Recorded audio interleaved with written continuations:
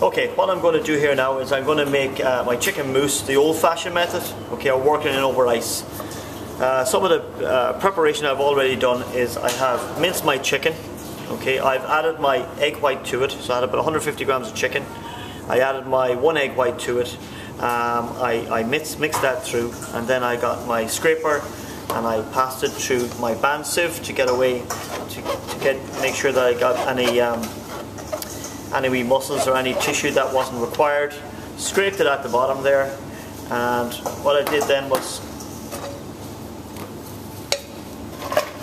I have my passed mousse with my egg white incorporated on a clean bowl on a bed of ice that has been chilled. So the ice, the bowl and the chicken that has been passed has been chilled. Okay, I'm going to add my seasoning, so I have some salt there. That will help tighten your mousse as well. I also have some white peppercorns in my pepper mill for seasoning. So 150 grams of chicken, and now I'm going to have about 120 milliliters of cream. Okay, if you have double cream, all the better. Now this is the old-fashioned method, like I said, working it in over ice. And this is done in a couple of stages where everything is cold. The important thing for this is that everything is chilled.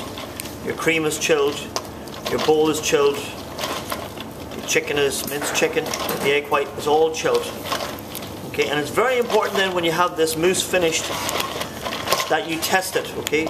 So you have a pot of water on, salt your water, and you test it. Okay, so I'm adding the cream in little by little and working it in. Okay, if it gets too loose, I can also add a little bit more of egg white to tighten it up again. Okay, if it's too tight, the mousse, what I can do then is I can add a little more cream to loosen it. Okay, so there is ways to amend it if required.